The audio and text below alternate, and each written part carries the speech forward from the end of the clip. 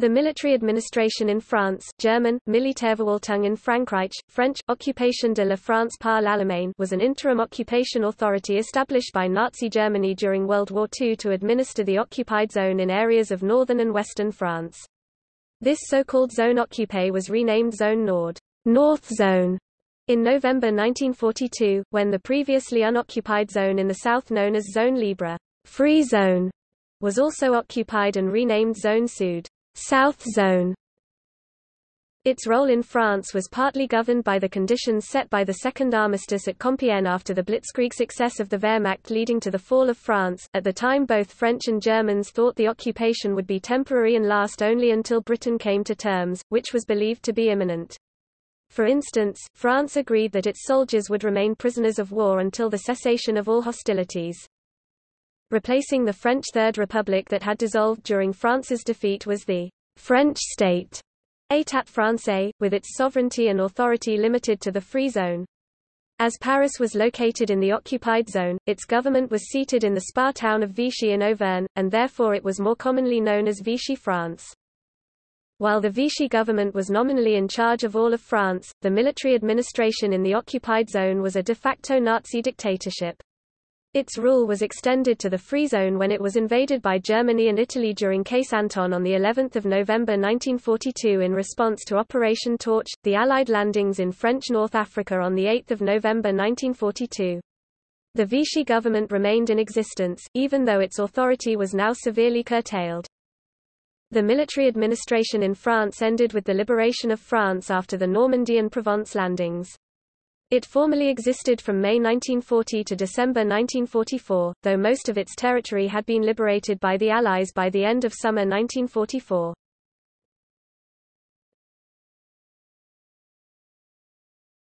Topic: Occupation zones.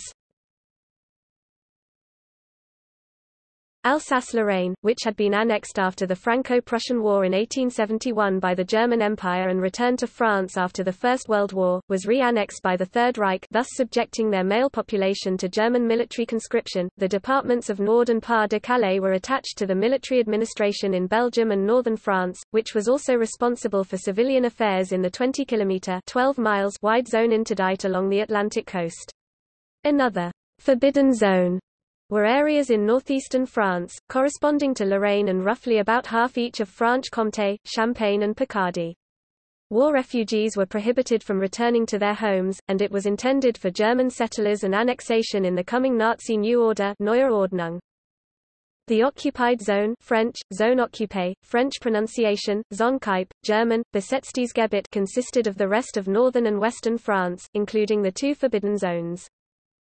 The southern part of France, except for the western half of Aquitaine along the Atlantic coast, became the Zone Libre, Free Zone, where the Vichy regime remained sovereign as an independent state, though under heavy German influence due to the restrictions of the armistice, including a heavy tribute and economical dependency on Germany.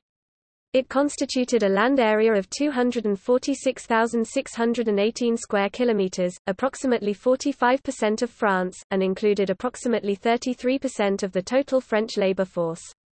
The demarcation line between the Free Zone and the occupied zone was a de facto border, necessitating special authorization and a laissez-passer from the German authorities to cross. These restrictions remained in place after Vichy was occupied and the zone renamed Zone Sud, South Zone, and also placed under military administration in November 1942. The Italian occupation zone consisted of small areas along the Alps border, and a 50-kilometer (31 miles) demilitarized zone along the same. It was expanded to all territory on the left bank of the Rhône River after its invasion together with Germany of Vichy France on the 11th of November 1942, except for areas around Lyon and Marseille, which were added to Germany's Zone Sud, and Corsica. The Italian occupation zone was also occupied by Germany and added to the Zone Sud after Italy's surrender in September 1943, except for Corsica, which was liberated by the landings of Free French forces and local Italian troops that had switched sides to the Allies.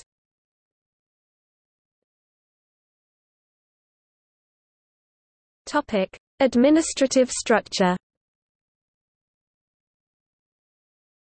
After Germany and France agreed on an armistice following the defeats of May and June, Marshal Wilhelm Keitel and General Charles Hunsinger, representatives of the Third Reich and of the French government of Marshal Philippe Pétain respectively, signed it on the 22nd of June 1940 at the Rathons clearing in Compiègne Forest.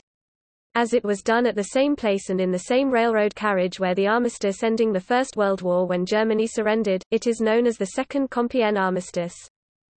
France was roughly divided into an occupied northern zone and an unoccupied southern zone, according to the Armistice Convention, in order to protect the interests of the German Reich.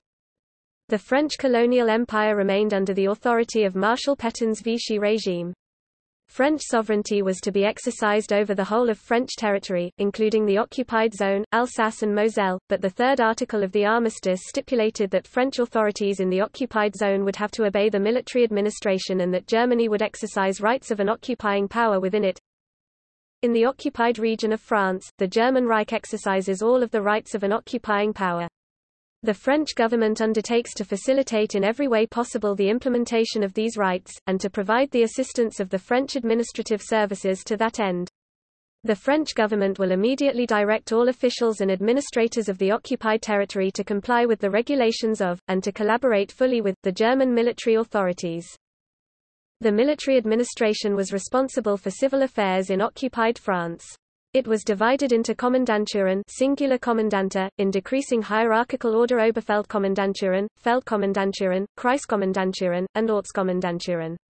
German naval affairs in France were coordinated through a central office known as the Hoheitskommando der Marinedienststellen in Gros Paris, Supreme Command for Naval Services in the Greater Paris area, who in turn answered to a senior commander for all of France known as the Admiral Frankreich.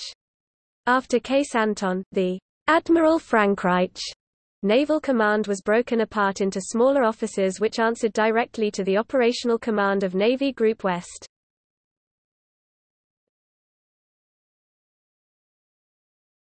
Topic: Collaboration. In order to suppress partisans and resistance fighters, the military administration cooperated closely with the Gestapo, the Sicherheitsdienst, the intelligence service of the SS, and the Sicherheitspolizei, its security police.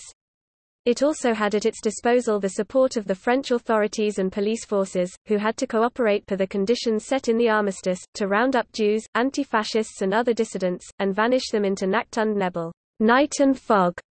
It also had the help of collaborationists auxiliaries like the Milice, the Frank Guards and the Legionary Order Service. The two main collaborationist political parties were the French Popular Party (PPF) and the National Popular Rally (RNP), each with 20,000 to 30,000 members. The Milice participated with Lyon Gestapo head Klaus Barbie in seizing members of the resistance and minorities including Jews for shipment to detention centers, such as the Drancy deportation camp, en route to Auschwitz, and other German concentration camps, including Dachau and Buchenwald. Some Frenchmen also volunteered directly in German forces to fight for Germany and/or against Bolsheviks, such as the Legion of French Volunteers against Bolshevism. Volunteers from this and other outfits later constituted the cadre of the 33rd Waffen-Grenadier Division of the SS Charlemagne, 1st French. Stanley Hoffmann in 1974, and after him, other historians such as Robert Paxton and Jean-Pierre Azéma have used the term collaborationists to refer to fascists and Nazi sympathizers who, for ideological reasons, wished a reinforced collaboration with Hitler's Germany, in contrast to collaborators, people who merely cooperated out of self-interest. Examples of these are PPF leader Jacques Doriot, writer Robert Brasillach or Marcel Dert. A principal motivation and ideological foundation among collaborationists was anti-communism.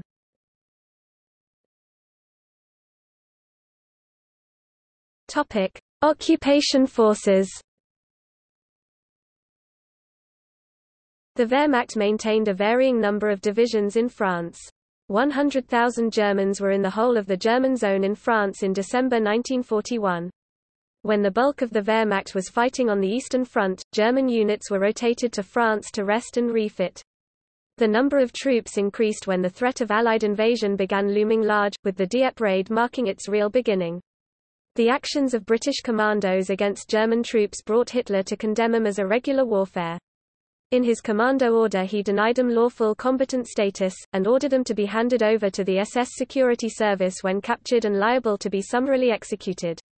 As the war went on, garrisoning the Atlantic Wall and suppressing the resistance became heavier and heavier duties. Some notable units and formations stationed in France during the occupation: 1940, Luftflotte 2, Luftflotte 3 operated from airfields in northern France during the Battle of Britain. Luftflotte 3 stayed there to defend against the Allied strategic bombings until it had to retreat in 1944. 1941, battlecruisers Scharnhorst and Gneisenau. The battleship Bismarck was sunk while trying to reach French Atlantic harbors after its commissioning. 1942 to 2 NdSS Panzer Division Das Reich, 4th SS Police Regiment. 1943, at the height of the Battle of the Atlantic, between 60 and over 100 German U-boats were stationed in submarine pens in French Atlantic ports such as La Rochelle, Bordeaux, Saint-Nazaire, Brest, and Lorient.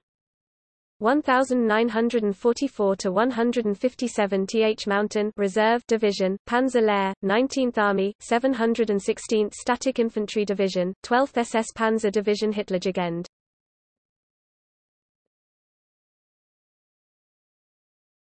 Topic: Anti-partisan actions.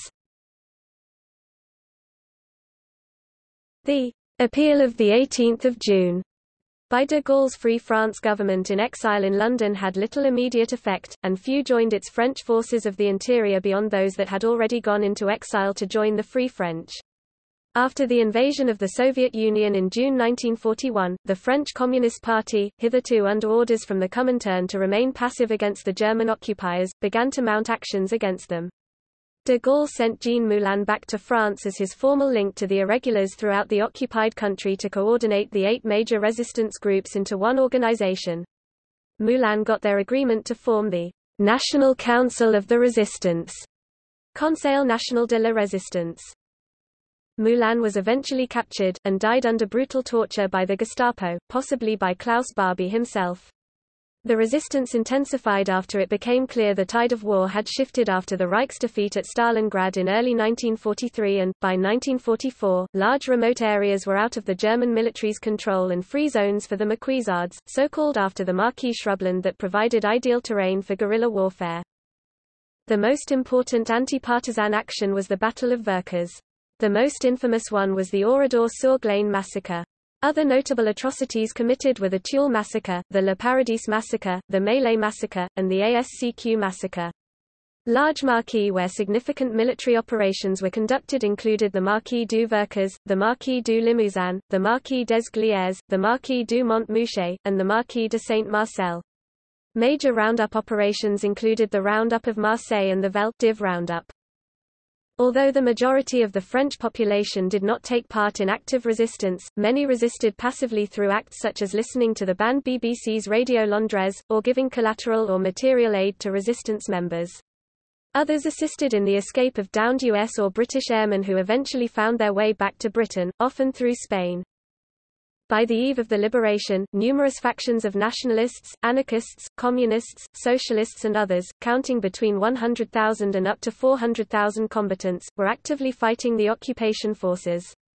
Supported by the Special Operations Executive and the Office of Strategic Services that airdropped weapons and supplies, as well as infiltrating agents like Nancy Wake who provided tactical advice and specialist skills like radio operation and demolition, they systematically sabotaged railway lines, destroyed bridges, cut German supply lines, and provided general intelligence to the Allied forces. German anti-partisan operations claimed around 13,000 to 16,000 French victims, including 4,000 to 5,000 innocent civilians. At the end of the war, some 580,000 French had died, 40,000 of these by the Western Allied forces during the bombardments of the first 48 hours of Operation Overlord. Military deaths were 92,000 in 1939–40. Some 58,000 were killed in action from 1940 to 1945 fighting in the Free French forces. Some 40,000 malgré nous, against our will, citizens of re-annexed Alsace-Lorraine drafted into the Wehrmacht, became casualties. Civilian casualties amounted to around 150,000, 60,000 by aerial bombing, 60,000 in the resistance, and 30,000 murdered by German occupation forces. Prisoners of war and deportee totals were around 1.9 million. Of this, around 240,000 died in captivity. An estimated 40,000 were prisoners of war, 100,000 racial deportees, 60,000 political prisoners and 40,000 died as slave laborers.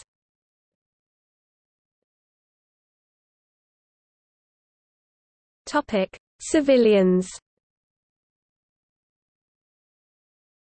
The census for 1 April 1941 showed 25,071,255 inhabitants in the occupied zone, with 14.2 meters in the unoccupied zone. This does not include the 1,600,000 prisoners of war, nor the 60,000 French workers in Germany or the departments of Alsace-Lorraine.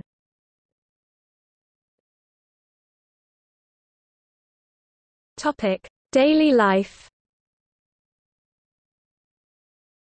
The life of the French during the German occupation was marked, from the beginning, by endemic shortages. They are explained by several factors. One of the conditions of the armistice was to pay the costs of the 300,000-strong occupying German army, which amounted to 20 million Reichsmark per day. The artificial exchange rate of the German currency against the French franc was consequently established as 1 room to 20 ff. This allowed German requisitions and purchases to be made into a form of organized plunder and resulted in endemic food shortages and malnutrition, particularly amongst children, the elderly, and the more vulnerable sections of French society such as the working urban class of the cities. The disorganization of transport, except for the railway system which relied on French domestic coal supplies. The cutting off of international trade and the Allied blockade, restricting imports into the country. The extreme shortage of petrol and diesel fuel. France had no indigenous oil production and all imports had stopped. Labor shortages, particularly in the countryside, due to the large number of French prisoners of war held in Germany, and the service du travail obligatoire. Ersatz, or makeshift substitutes, took the place of many products that were in short supply. Wood gas generators on trucks and automobiles burned charcoal or wood pellets as a substitute to gasoline, and wooden soles for shoes were used instead of leather.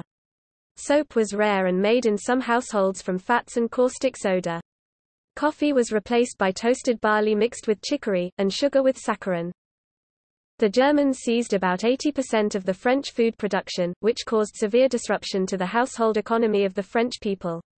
French farm production fell in half because of lack of fuel, fertilizer and workers. Even so, the Germans seized half the meat, 20% of the produce, and 80% of the champagne. Supply problems quickly affected French stores which lacked most items. Faced with these difficulties in everyday life, the government answered by rationing, and creating food charts and tickets which were to be exchanged for bread, meat, butter and cooking oil. The rationing system was stringent but badly mismanaged, leading to malnourishment, black markets, and hostility to state management of the food supply. The official ration provided starvation-level diets of 1,300 or fewer calories a day, supplemented by home gardens and, especially, black market purchases. Hunger prevailed, especially affecting youth in urban areas. The queues lengthened in front of shops. In the absence of meat and other foods including potatoes, people ate unusual vegetables, such as Swedish turnip and Jerusalem artichoke. Food shortages were most acute in the large cities. In the more remote country villages, however, clandestine slaughtering, vegetable gardens and the availability of milk products permitted better survival. Some people benefited from the black market, where food was sold without tickets at very high prices. Farmers diverted especially meat to the black market, which meant that much less for the open market. Counterfeit food tickets were also in circulation. Direct buying from farmers in the countryside and barter against cigarettes were also frequent practices during this period. These activities were strictly forbidden, however, and thus carried out at the risk of confiscation and fines. During the day, numerous regulations, censorship and propaganda made the occupation increasingly unbearable. At night, inhabitants had to abide a curfew and it was forbidden to go out during the night without an Ausweis. They had to close their shutters or windows and turn off any light, to prevent Allied aircraft using city lights for navigation. The experience of the occupation was a deeply psychologically disorienting one for the French, as what was once familiar and safe suddenly becomes strange and threatening. Many Parisians could not get over the shock experienced when they first saw the huge swastika flags draped over the Hôtel de Ville and flying on top of the Eiffel Tower. The British historian Ian Ousby wrote, Even today, when people who are not French or did not live through the occupation look at photos of German soldiers marching down the Champs-Élysées or of Gothic-lettered German signposts outside the great landmarks of Paris, they can still feel a slight shock of disbelief. The scenes look not just unreal, but almost deliberately surreal, as if the unexpected conjunction of German and French, French and German, was the result of a Dada prank and not the sober record of history. This shock is merely a distant echo of what the French underwent in 1940, seeing a familiar landscape transformed by the addition of the unfamiliar, living among everyday sights suddenly made bizarre, no longer feeling at home in places they had known all their lives. Ousby wrote that by the end of summer of 1940, and so the alien presence, increasingly hated and feared in private, could seem so permanent that, in the public places where daily life went on, it was taken for granted. At the same time, France was also marked by disappearances as buildings were renamed, books banned, art was stolen to be taken to Germany, and as time went on, people started to vanish, with nearly 75,000 inhabitants killed and 550,000 tons of bombs dropped. France was, after Germany, the second most severely bomb-devastated country on the Western Front of World War II. Allied bombings were particularly intense before and during Operation Overlord in 1944. The Allies' transportation plan aiming at the systematic destruction of French railway marshalling yards and railway bridges, in 1944, also took a heavy toll on civilian lives. For example, the 26th of May 1944 bombing hit railway targets in and around 5 cities in southeastern France, causing over 2,500 civilian deaths. Crossing the ligne de démarcation between the North Zone and the South Zone also required an Ausweis, which was difficult to acquire. People could write only to their family members, and this was only permissible using a pre-filled card where the sender checked off the appropriate words, e.g., in good health, wounded, dead, prisoner. The occupied zone was on German time, which was 1 hour ahead of the unoccupied zone. Other policies implemented in the occupied zone but not in the free zone were a curfew from 10 p.m. to 5 a.m., a ban on American films, the suppression of displaying the French flag and singing the Marseillaise, and the banning of Vichy paramilitary organizations and the Veterans Legion. School children were made to sing, Maréchal, nous voilà.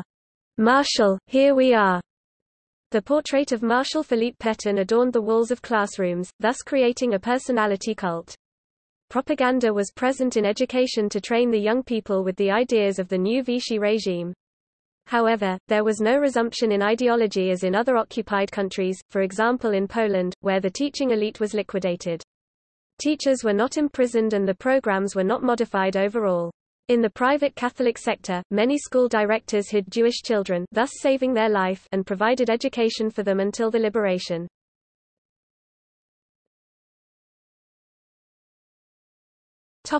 Nightlife in Paris. 1 month after the occupation, the bi-monthly soldiers' magazine Der Deutsche Wegleiter für Paris, the German Guide to Paris, was first published by the Paris Kommandante, and became a success. Further guides, such as the Guide Arjen, counted e.g. the Moulin Rouge among the must-see locations in Paris. Famous clubs such as the Folies Belleville or Bobino were also among the sought-after venues. A wide array of German units were rotated to France to rest and refit. The Germans used the motto, Jeder einmal in Paris, everyone once in Paris, and provided recreational visits to the city for their troops. Various famous artists, such as Yves Montand, or later Les Compagnons de la Chanson, started their careers during the occupation.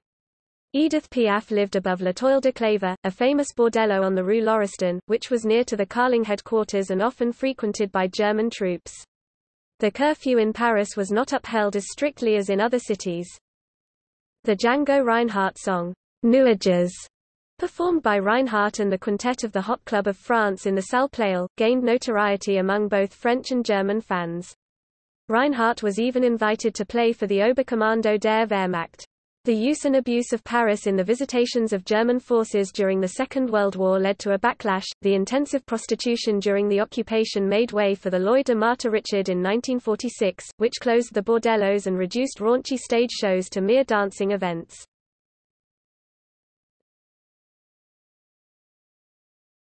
Topic: Oppression. During the German occupation, a forced labor policy, called Service du Travail Obligatoire, obligatory work service, STO, consisted of the requisition and transfer of hundreds of thousands of French workers to Germany against their will, for the German war effort. In addition to work camps for factories, agriculture, and railroads, forced labor was used for V-1 launch sites and other military facilities targeted by the Allies in Operation Crossbow. Beginning in 1942, many refused to be drafted to factories and farms in Germany by the Stowe, going underground to avoid imprisonment and subsequent deportation to Germany. For the most part, those work dodgers, réfractaires, became maquisards. There were German reprisals against civilians in occupied countries. In France, the Nazis built an execution chamber in the cellars of the former Ministry of Aviation building in Paris. Many Jews were victims of the Holocaust in France. Approximately 49 concentration camps were in use in France during the occupation, the largest of them at Drancy. In the occupied zone, as of 1942, Jews were required to wear the yellow badge and were only allowed to ride in the last carriage of the Paris metro.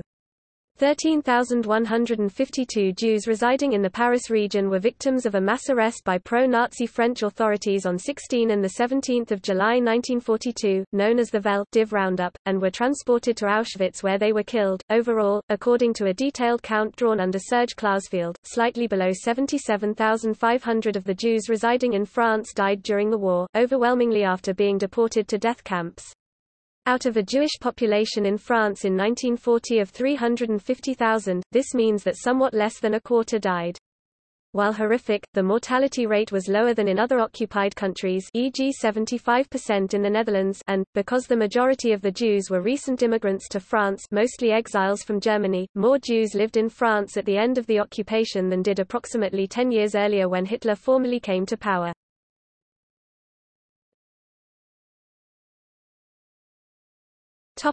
Aftermath. The liberation of France was the result of the Allied Operations Overlord and Dragoon in the summer of 1944. Most of France was liberated by September 1944. Some of the heavily fortified French Atlantic coast submarine bases remained stay-behind fortresses until the German capitulation in May 1945.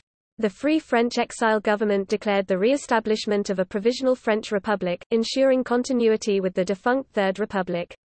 It set about raising new troops to participate in the advance to the Rhine and the invasion of Germany, using the French forces of the interior as military cadres and manpower pools of experienced fighters to allow a very large and rapid expansion of the French Liberation Army, Armée Française de la Libération. Thanks to Lend-Lease, it was well equipped and well supplied despite the economic disruption brought by the occupation, and it grew from 500,000 men in the summer of 1944 to more than 1.3 million by VE Day, making it the fourth largest Allied army in Europe. The French 2nd Armoured Division, tip of the spear of the Free French forces that had participated in the Normandy campaign and had liberated Paris on 25 August 1944, went on to liberate Strasbourg on 23 November 1944, thus fulfilling the oath of Kufra made by General Leclerc almost 4 years earlier. The unit under his command, barely above company size when it had captured the Italian fort, had grown into a full-strength armoured division. The spearhead of the Free French First Army, that had landed in Provence on 15 August 1944, was the 1st Corps. Its leading unit, the French 1st Armoured Division, was the first Western Allied unit to reach the Rhône, 25 August 1944, the Rhine, 19 November 1944, and the Danube, 21 April 1945.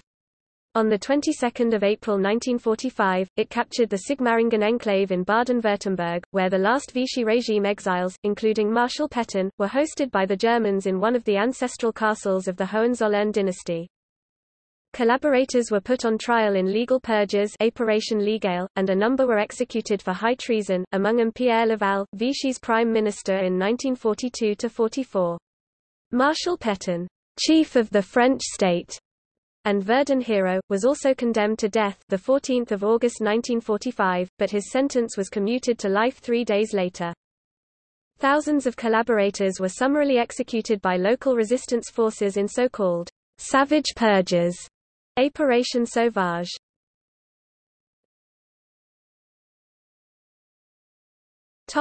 See also: Free France, Vichy France, Military administration, Nazi Germany, Paris in World War II. Topic Notes. Topic further reading. Isabel von Bultzingslohen, ed. 2005. Morts d'inanition, famine et exclusions en France sous l'occupation. Rennes, Presses universitaires de Rennes. ISBN 2-7535-0136-X. Philippe Burin, 1998. France under the Germans, Collaboration and Compromise. New York, New Press. ISBN 978-1-56584-439-1. Robert Gilday, 2002. Marianne in Chains, In Search of the German Occupation 1940–1945. London, Macmillan. ISBN 978-0-333-78230-9. Gerhard Hirschfeld and Patrick Marsh, eds. 1989. Collaboration in France, Politics and Culture During the Nazi Occupation 1940–1944. Berg Pub, ISBN 978-0854962372. Julian T. Jackson, 2001. France, The Dark Years, 1940–1944. Oxford, Oxford University Press. ISBN 0-19-820706-9. Topic: External links. Cliotext, Sources on Collaboration and Resistance in French. Cliotext, Daily Life Under Occupation in French. Nazi Diplomacy, Vichy, 1940. Unwelcome Visitor is a web page relating Hitler's triumphal tour of Paris.